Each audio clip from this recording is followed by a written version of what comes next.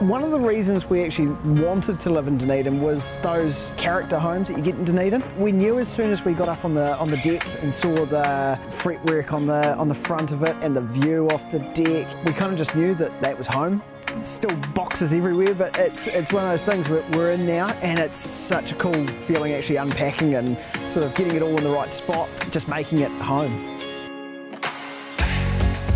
Dunedin surprised us in that when we left Wellington, you know, everyone sort of said, oh, you're going to miss the cafes, you're going to miss the restaurants and the bars.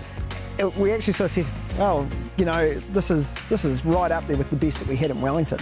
And Wellington's known for that kind of thing. So it was amazing to actually find that Dunedin had really upped its game in the restaurant scene.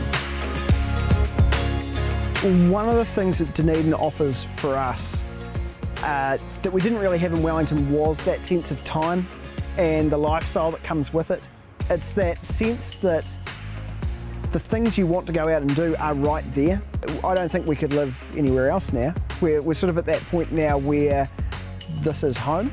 We've got a nice house, we've got the view, we've got the lifestyle that comes with it.